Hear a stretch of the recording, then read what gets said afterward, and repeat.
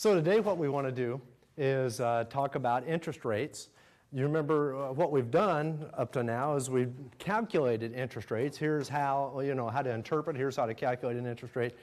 But as I said before, what we want to do is we want to talk about why are interest rates whatever they are. And this is our next topic for discussion.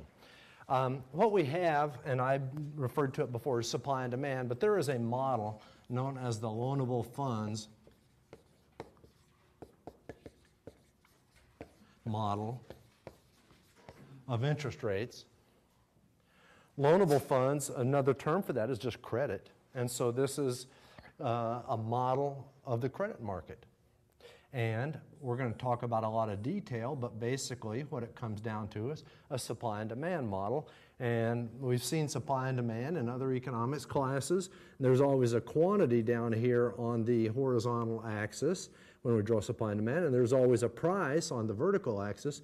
But here it's the quantity of credit, and then on the vertical axis it's the price of credit, which is the interest rate. And so that really, and I mean that's a very simple model, but it gets a job done and it accurately depicts what takes place in the credit markets. So anyway, that's going to be what we present. If that's all there were to it, then we'd be done. But there are a lot of details that go in that for us to understand it. First of all, let's talk about the demand for credit. The demand for credit is also refers to borrowing.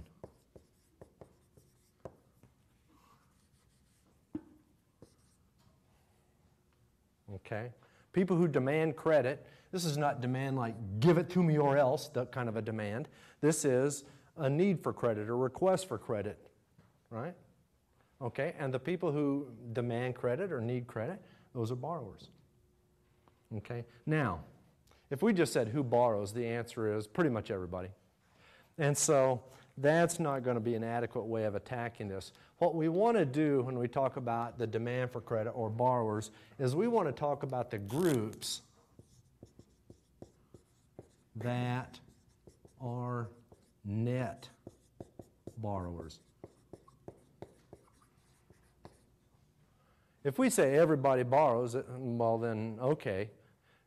That's not really what we want. We want to know who borrows more than they lend, who on balance borrows funds. Okay? I borrow, I lend. I put money in the bank, I have savings and so forth. I put money away for retirement. Those are funds that are supplied in credit markets. And I also borrow. Which group am I in? Am I a borrower? Am I a lender? And the answer is, for me or for you or for anybody, your net position depends on which one of those you do more of. Are you borrowing more than you're lending, or are you lending more than you're borrowing? Okay, well, once we get away from the individuals and just talk about groups, there are two groups that are net borrowers in the U.S. credit markets that borrow more than they lend. And the first group is businesses. And the second group is government.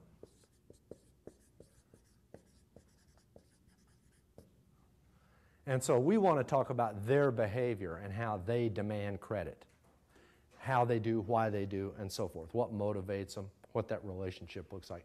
Let's first of all talk about businesses. Business demand for credit.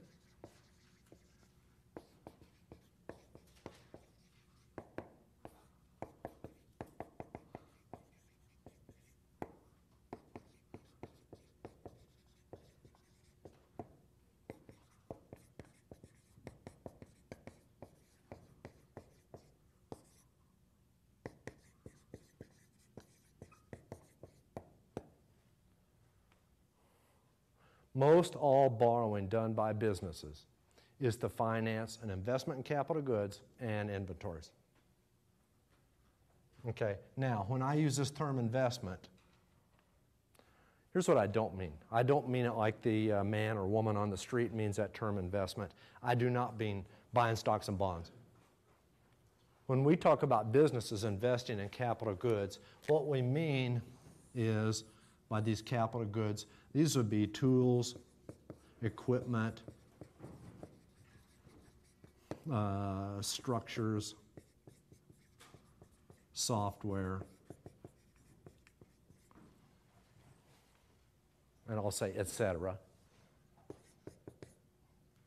Stuff that can be used to make other stuff. Okay, and inventories, sometimes businesses borrow to purchase inventories. And these inventories are either materials or finished goods.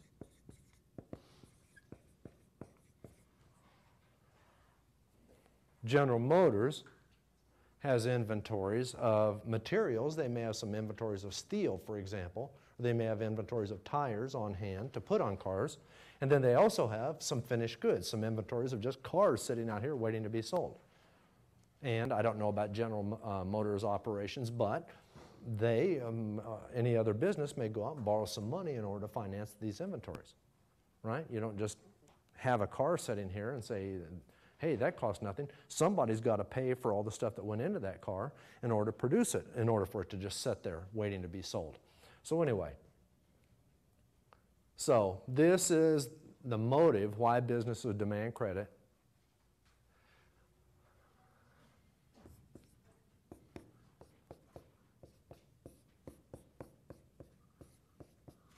Ever seen that formula before? This is a formula for present value. If you'll go back in your notes, and you don't actually have to do this because you'll probably remember, but what I told you is that when people invest, when they make investment decisions, this is the formula they use to evaluate those investments. And so if you were going to go out, let's say you're running some business, and you say, gosh, I'm thinking about buying, I don't know, I'm thinking about buying some kind of a tractor, a backhoe, or I'm thinking about buying a delivery truck, or I'm thinking about buying a dump truck, or I'm thinking about buying, some piece of equipment. What you would have in mind is, if I get that equipment, that will increase my future profits. I can go out and do more work now. I can charge for more work. And so there's future money that will come back from that tractor or whatever it is that you're thinking about buying. And the same thing would be true if you said, here's structures. If you say, oh, we're going to build a new warehouse out here, then, hey, now that we have a bigger warehouse, we can store more stuff, we can sell more stuff, profits go up. So there would be the future returns. But then what we'd have to do is reduce those future returns to present value, and we've got this formula. When do we get the future return? Obviously, I don't have the sigma sign up here, and that would be relevant in virtually every case where there would be a stream of future profits from this capital investment, but I just want to slim this discussion down as much as possible. So we get these future profits from the capital good. The same thing would be true from the inventories, okay? And then we want to see, does that future profit, when we bring it back to present value, what's it worth? Okay, and we do that, and we can just make up some hypothetical number. Here's $100,000 is the future money that we're going to get from this $27,000 tractor, or $84,000 tractor, or whatever. We calculate, we do the division, present value, and maybe we come up with some number. Here's $100,000, we're reducing it back to present value, and let's say it's worth $75,000. And so now what we're thinking is this. I'm ready to go shopping for a tractor. I've done all my due diligence. I've done all my projections out here, what I can generate in the future. I've reduced those numbers to present value. A new tractor would be worth $75,000 from me, or a new truck. So now we go and we start pricing these, and we start getting some bids on them. And so what will happen, maybe somebody says, hey, here's the price of the truck, price of, let's say, capital equipment, and they may give us a quote, and they say something like this, $70,000. And so now we say, hey, this is pretty good. This is the best price I can get on this equipment I've been looking at. I can buy that for $70,000. All those future profits, $100,000 that it generates in the future, I reduce that to present value, and those are worth $75,000. I'm going to do it. So we buy that capital equipment. We make the investment. Okay, now, what was the interest rate I used here? I didn't tell you. Okay, because this is a hypothetical example. Let's say it was, I don't know, 6% hypothetically, and that all worked out. We buy the equipment. Now, what happens if interest rates rise in the marketplace? now we can't borrow money at 6%. Now a reasonable discount rate's not 6%. Now it's 7%.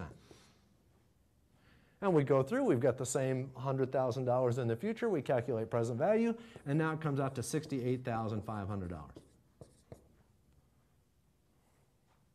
Do we make that investment? Do we buy that piece of equipment? No. Why? Because I don't spend $70,000 to get back $68,500. That's a loser. And so what we have, let's draw a little bit of a graph here. What we have is something like this: business, investment in capital goods, and inventory. I won't write all that out. And this is a dollar amount. There's an interest rate. And what we've got is a relationship that looks like this. And what that relationship says is, at lower interest rates, there are more of these yes answers. Yes, I will buy that capital equipment. And when these discount rates go up, and we do the same calculation, then there are more of those investment opportunities where we say no. Okay? And so in the first instance, and this was just one investment decision among not only what this one company faces. A company might be thinking, hey, should we get some new desks for the employees? Should we get some new computers? Should we get some new software? Should we build onto the side of this building? Should we get some tractors and delivery trucks and so forth? There are a wide range of investment decisions that a single company makes, and then throughout the economy there are more and more of those. And so what happens is, it doesn't go from 6% yes to 7% no for everybody at the same time. Even within one firm, some projects at that point become no's, and others still are good investments. But the relationship is this: every time that interest rate gets higher, in this formula we have, present value goes down. This is this inverse relationship we talked about before. Every time interest rates go up, the present value of capital projects goes down, and we say no to more of those projects. And so higher interest rates are associated with less and less investment. And vice versa. During those times when interest rates are going down, present value of these projects is going up, and then there will be lower interest rates, more investment. And those periods when we have we haven't gotten to it yet, but expansionary monetary policy, it's pushing interest rates down. Low interest rates, businesses are saying, hey, this would be a great time for us to add on to our factory. This would be a great time for us to get that new robot. This would be a great time for us to do whatever. And so, lower interest rates, more investment in capital goods. Okay. What we're interested in here is business borrowing. And so, some businesses pay for their investment in capital goods, pay for it out of their own cash flow, what they're generating out of their profits. Some companies will sell stock. Some companies will borrow the money. And we're not interested in the companies that do this through their cash flow. We're not interested in the companies that pay for these capital goods by selling stock.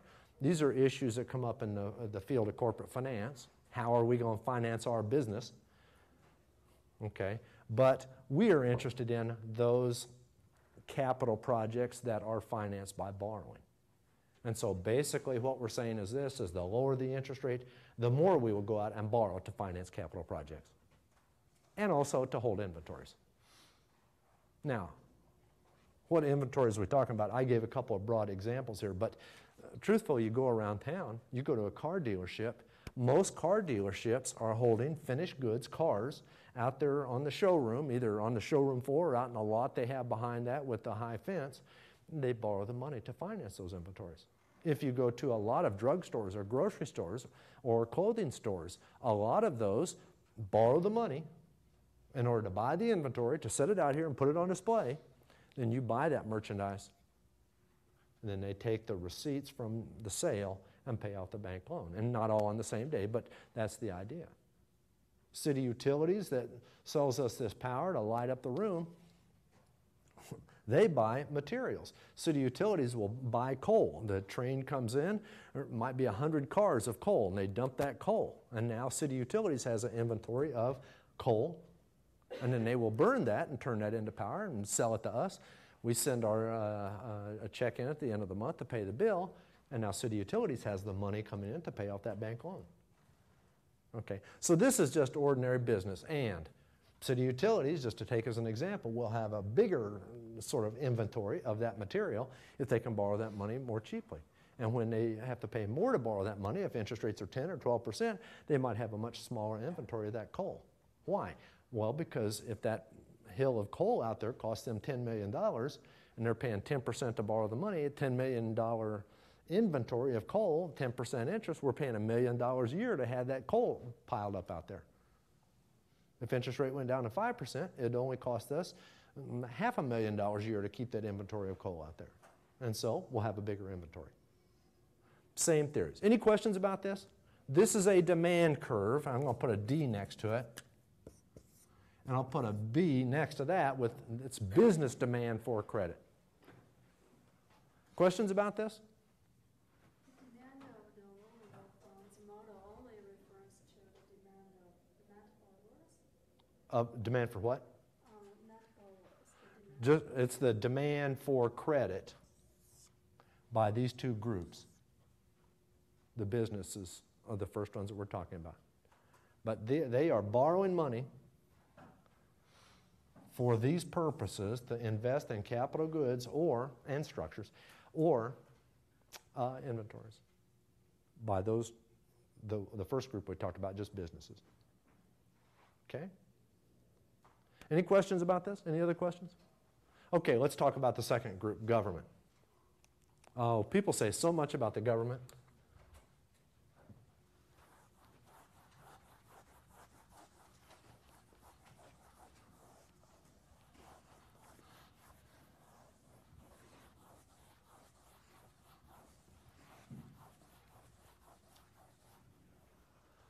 Okay, government. Who makes decisions by government on borrowing money? And the answer is they don't do it that way. Here's what happens is, here's government spending.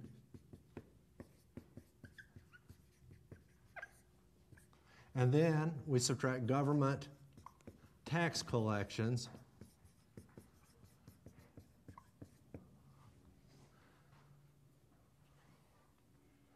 And then the borrowing is the difference, right? I'm going to put a term up here that we'll discuss.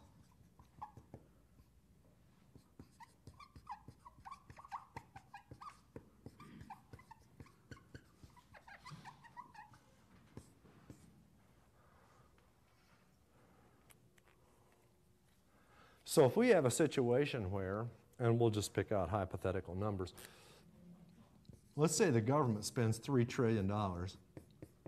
Nah, they could never do that. Yes, they could. Let's say government spends $3 trillion and then collects and taxes $2 trillion.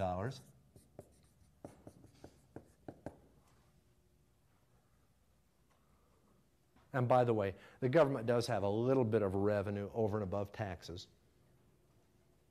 Okay, there are some fees that are charged and so forth, but for the most part, taxes. We're talking about revenues coming in. But if the government spends $3 trillion, writes checks for it, gives those checks to people or transfers it in their accounts and so forth, and collects $2 trillion, hey, there's a shortfall. How can you spend $3 trillion and only have 2 coming in? And the answer is borrow the difference. So, $1 trillion is the budget deficit.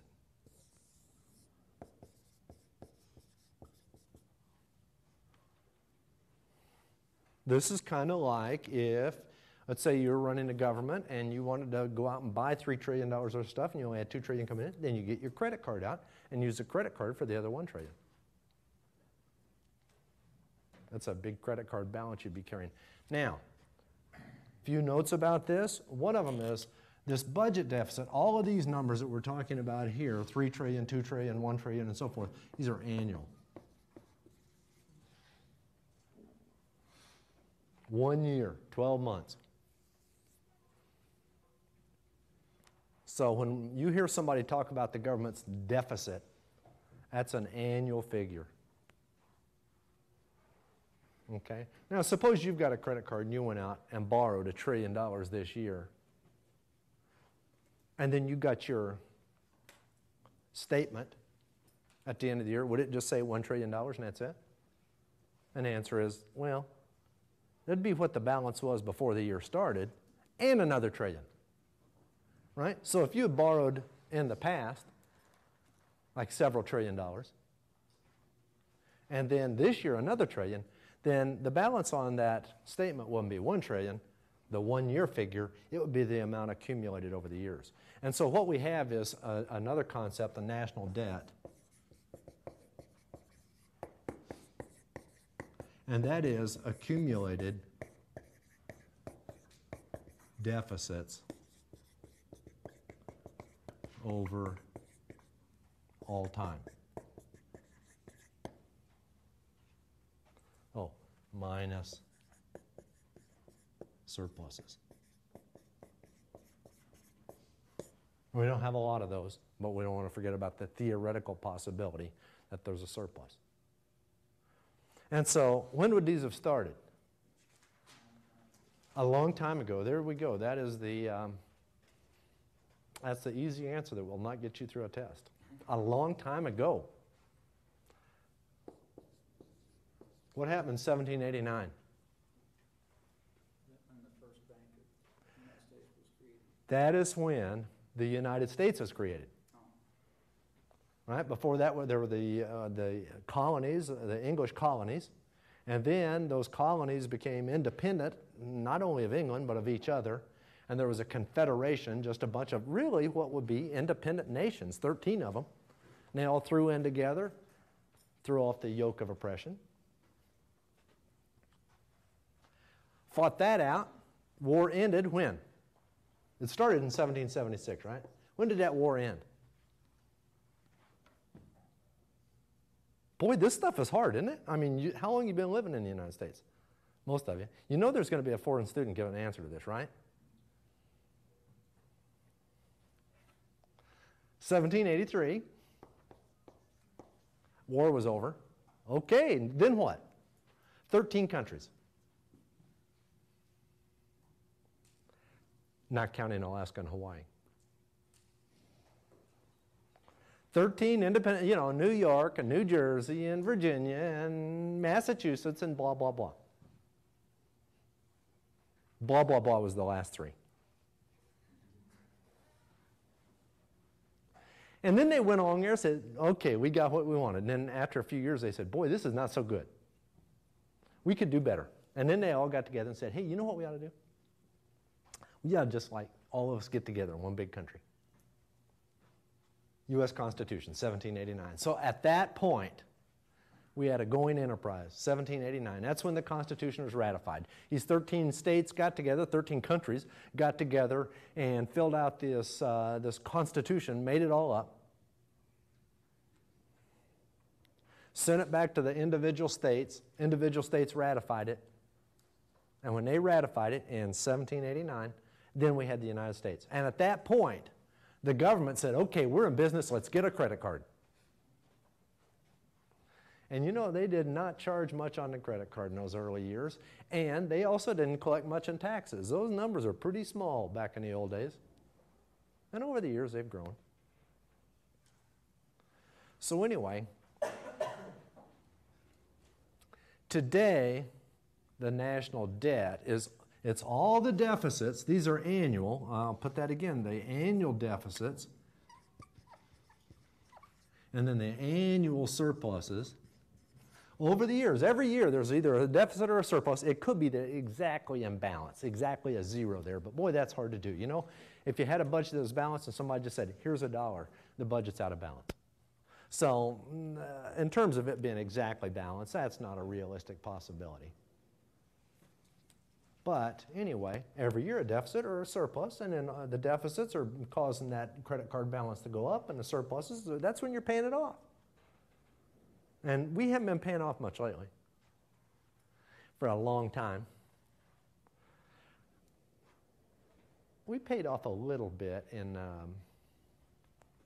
mid to late 90s, not much. I think what we had was 2 years, I'm going to say, of paying off a little bit of a surplus in the late 90s.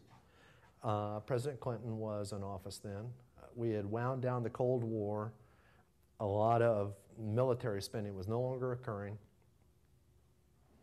It kind of makes me smile.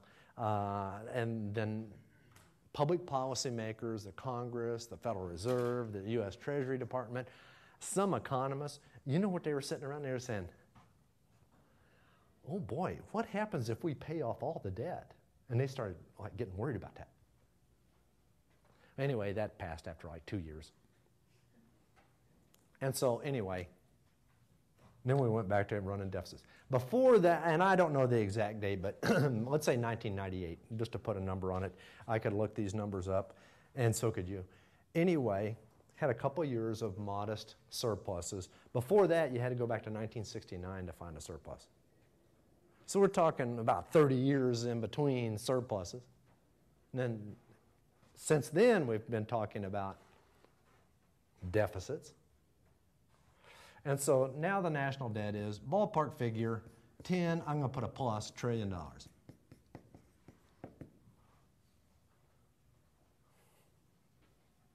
And very recently,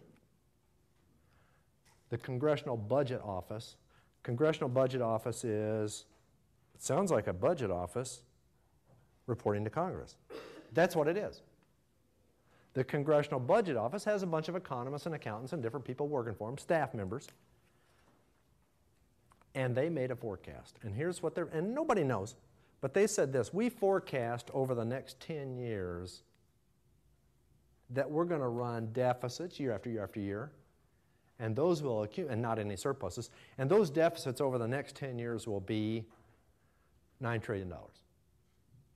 And so if they are right, then you add another 9 to this, and this will be approaching $20 trillion when we all get back together for our 10-year reunion here in this room. I've already put in a reservation for it. Okay? So anyway, what I'm saying to you is, if it took us 20 years, more or less, to run up $10 trillion worth of debt, it's going to take us 10 years to run up, not quite. See, the thing is, I'm really not optimistic, so I probably think this will be more than 9. But anyway, we're just about going to double this in a 10-year period. The good news is this: I am going to die and not pay a thing off on this, and I will leave that to you. Yes, sir? How accurate is the online website, that tells you what the national debt is? Oh, we know what the national debt is. That's accurate. This number is the one that's, we won't know until after the fact how much debt accumulates, because the thing is, this doesn't take into account what's going to happen with new laws being passed and things like that. But that website's pretty accurate. But in terms of how much is the debt accumulated right now, yeah, pretty accurate. And you could get on your iPhone or whatever and find that out in just a minute. Yeah. Did you do that? 11.8. 11.8. No, that couldn't be.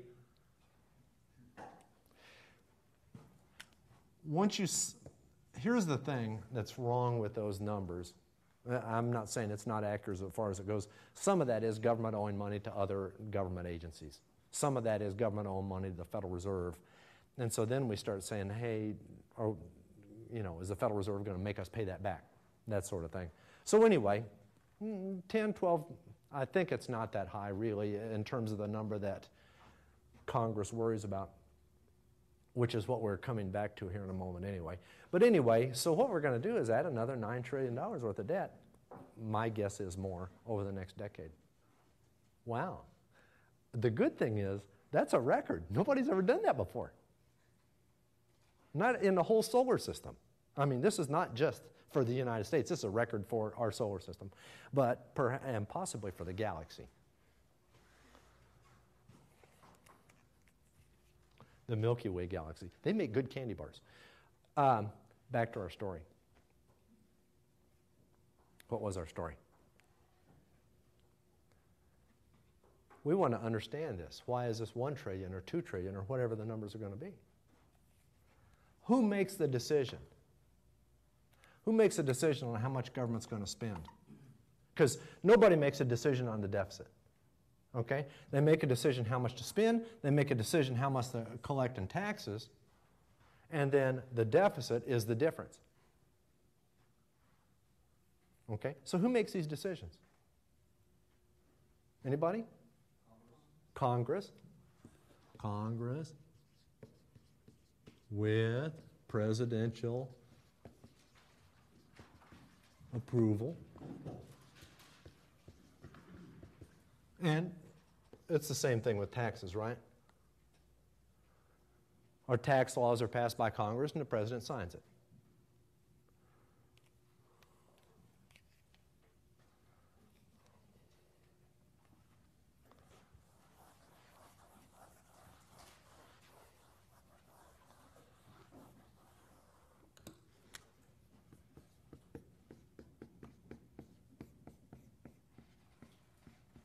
I'll put this formula back up here for present value.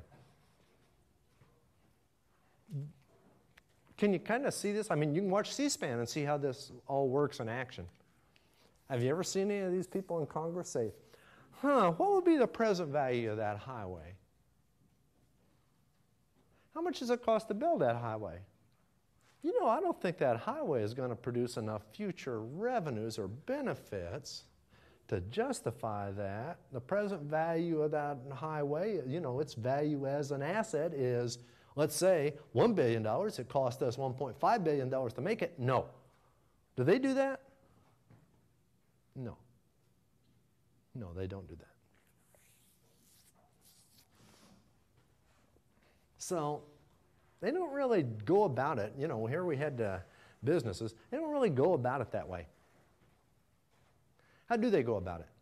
Like if you're in Congress and you're sitting on a committee, and maybe it's a committee that considers highways, what would your thinking be? Hey, we need a highway to come to this town that's in my district. I'm representing the 48th Congressional District in Missouri. Missouri doesn't have 48 districts. I'm representing this district.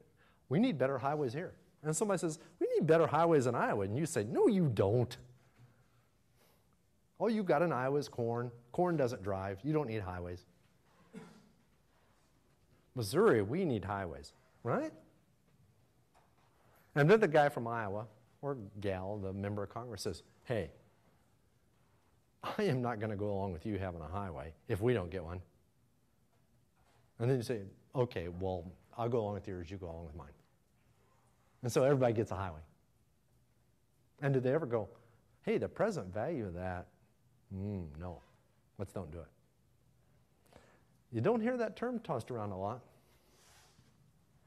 These are political decisions. Is that bad? No, that is not bad. If I were running for office from Missouri's 48th district, and I got to have votes, and I'm on a committee that builds highways, I'm thinking, what am I going to do to get reelected? Am I going to jump up and say, that is a total waste of money. You're not building a new highway through my district? Because you know what's going to happen if I say that? The person I run against in the next race is going to get a video of this, videotape, and they're going to give it to all the TV news stations in town. And I'm going to be standing up there and saying present value. And I am going to lose the next race, right? So this is not really the way the calculation's done. And there's another problem with this.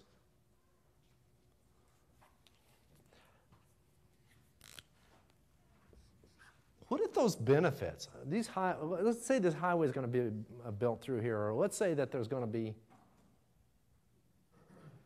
a dam built or a bridge or anything like that. My time horizon is different than the time horizon of that project. Right? I'm thinking about the next election, 2 years. If I'm in a Senate, it could be 2 years or 4 years or 6 years. But if I'm a president, 4 years, or no time horizon because there's no more re-elections. But the time horizon of the decision maker in Congress tends to be whatever the political cycle tells them. And these projects don't have that same time horizon. And so there's kind of a mismatch. Now, what about that for businesses? If you're a business, the business has an infinite life. The people who buy stock in it, now I don't mean to say that the people who are running a business have infinite tenure in their jobs as a CEO or something like that. But the people who are buying stock in a business are thinking, hey, what's that company worth? And so then they are buying stock in a company that can generate profits this year, next year, 2 years, 5 years, 10 years, 20 years, 30 years from now. Here's a business. And so there is a way in the stock market for us to take all those future profits and bring them back to the present. And that's how much we are willing to pay for that share of stock. But there is not a way for all these future benefits of projects to be brought back to the present in the political world. And so it just ends up being done at the polls and the elections. And so then it's kind of like put a high priority on now. Yeah, I'm going to build a highway. It's going to cost $1 billion. It's going to provide $1 billion worth of benefits. It costs $1.5 billion, but you know what? That $1.5 billion is going to be paid in the future. We're going to borrow the money and maybe borrow it on a 30-year bond, and then somebody else can worry about paying for it. It'll look like a free highway. We're going to borrow the money on our credit card. We'll pay it off in 30 years, and in 30 years from now, I'll be dead, the politician says. 30 years from now, I'll be out of office. I'm not going to worry about the cost. I'm going to worry about the benefit. So, anyway, I don't mean to say there's something bad about these people in Congress, because that would be the position you or I would be in if we were running for Congress too. Our incentives would be the same. We'd be in a bind. So anyway, when we start talking then about the analysis, it'll be something like this. The Congress will get together, and they'll negotiate with the president and so forth, but they'll get together and they say, we need this highway. We need that aircraft carrier. We need this new hospital, Veterans Hospital. We need to do this or that with Social Security. And they'll say what we need to do to spend money. At the state and local levels, they have their own needs. We need a new prison. We need a new elementary school. We need to fix the potholes in the roads. But they'll go out and they say, we need these things. And they're being influenced by voters, by the public. And then they'll say, well, let's go out and borrow some, or tax people up to the point where we can. And they've done all these things based not on economic calculations, but on some other basis. And then they come up with numbers. And then I've written down 3 trillion, 2 trillion. And so when we draw a graph of what that looks like, here's what? Credit needed to finance the deficit.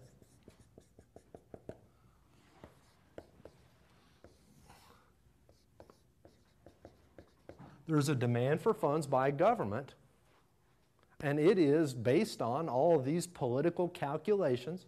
Political is not a dirty word. It's just not an economic calculation. It's just different in nature. But this is the spending minus the taxes. And that's how much we need to borrow. Yeah, have you ever heard on C-SPAN or something like that a congressman say, you know, interest rates are pretty high. Let's just don't build these highways. No. I've never heard it. I've paid a lot of attention over the years to C-SPAN. And I'm not saying they're wrong. I'm saying they don't consider things that way because they have different things that influence their behavior. So they don't take a business approach. They're not supposed to. If it were business, we'd have businesses run the government. And we don't. So, I mean, we intentionally take certain things, activities, out of the business world and hand it over to government. So we shouldn't, I'm not trying to evaluate them like this is a lousy business you're running. I'm just saying it's not run like a business. Okay, so anyway, now here's what we do. We've got 2 demand curves that we've talked about. I'll put the other one right here. Here's the quantity of borrowing by businesses.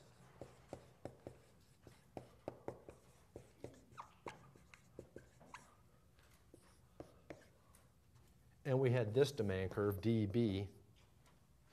And so what we want to do is add these up. How do you add 2 curves together? It's like this. Watch. Just put a plus sign in the middle. What'd you think? That's the add sign. Equal. Of course. Let me draw another graph over here. In theory, what we would do is we'd have the bottom axis, the horizontal axis, lined up all the way across here. Interest rate, quantity of credit.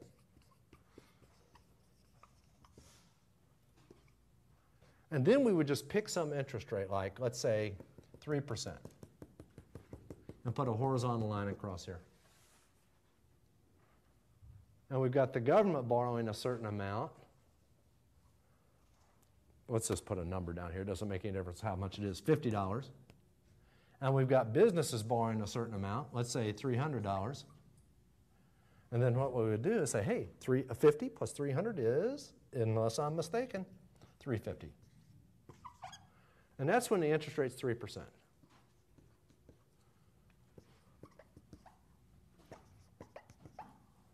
We've got a dot. Well, then I guess it's time to do that again. Let's say the interest rate's 6%.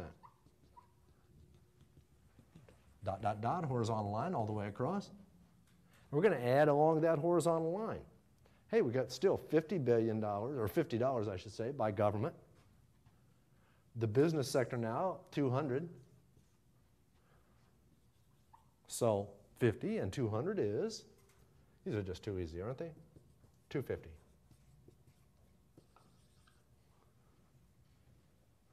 Now, in theory, we do this at every possible interest rate.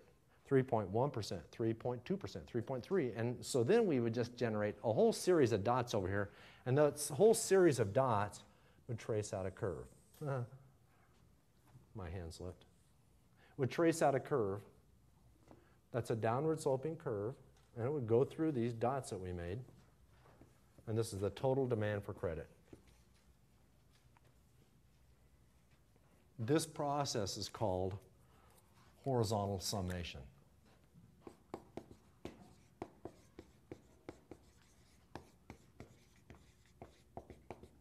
Horizontal summation of the curves.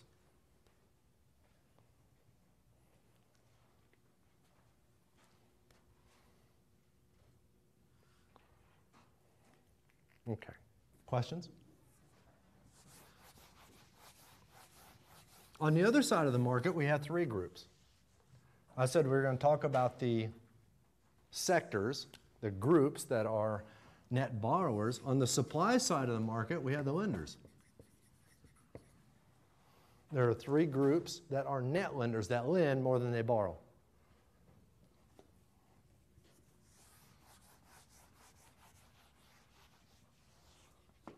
The first group, households.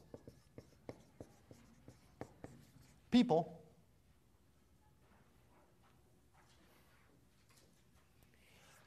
Most of the households